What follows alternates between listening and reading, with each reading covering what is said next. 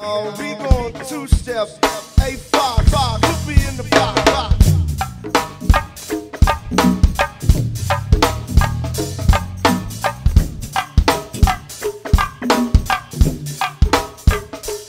Right. How do you write down? I mean, that's true. I like that. Yeah. Yeah, because when you're in the pocket, you're in the zone. It's like you're in the zone. The pocket it's a musical term, and it's a musical term when you're dealing with a band, a group of people, and it's almost like, I don't know if anybody noticed, but somebody who always talked about keeping something in the pocket with their music was Frankie Beverly and Maze. You know, he would say, "I'm feeling you, keep it in the pocket. I'm feel," you know what I'm saying? Because the pocket is almost something like, and it's almost the way you just explained about the funk thing. It's almost like making love. You know what I'm saying? And when you're making love with a woman and all that kind of stuff. And you in the movement and you're moving around trying to get in the right position. And finally, boom, you in that right position. You're like, yeah, there it is. You know, and you don't want to, don't move, don't budge, don't shift. Keep it right there.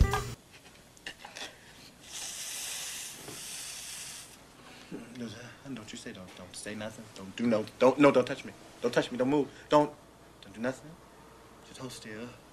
Don't hold. No. Don't. Sweet. Hold on. And that's how a pocket is with music. It's everybody is on the same vibe, zone, wavelength. You know what I'm saying? It's the skeleton or the essence of any song. Every song has a pocket, if you can find that pocket. And because you can feel it. It's a feel type of thing. So when you're in that pocket, you're just right there. You know, it's just so tight, and you don't want it to move, and just keep rising in that pocket. And go-go, since go-go is very percussive driven, it's that percussion that with the congas and the drums kind of make love to each other. You see what I'm saying? And they right there. And it's and I say it's the skeleton essence of music, because there's nothing crazy on top. No drum rolls, no breakdowns. It's just right there. That's my definition of the pop. When we saw you a couple summers ago, one of the things that attracted me to that symposium you were doing was that you were talking about the evolution of go-go from Africa to today, and then the evolution of go-go within go-go, the changes that have occurred to the pocket, etc. Could you talk a little bit about that? Well, I ain't gonna say we. Some of us like to say. You might have the young people that came out in the 90s, and their pocket is what we call a hype beat back in the 80s, which is mostly on a high Congo. Most bands played, you know, like Bustin' Loose was like almost an African beat, you know, an African rhythm. But then they added the high Congo. Jungle Boogie used to play, you know, I don't know, like the 101. All that, it's been out. I mean, it's the high Congo. But then you had Northeast Grooves coming up saying, give me the pocket, which their pocket changed. So their generation thinks the pocket is bop, bop, bop, when it's really not the pocket. The pocket is played basically on the three congos or the two big ones.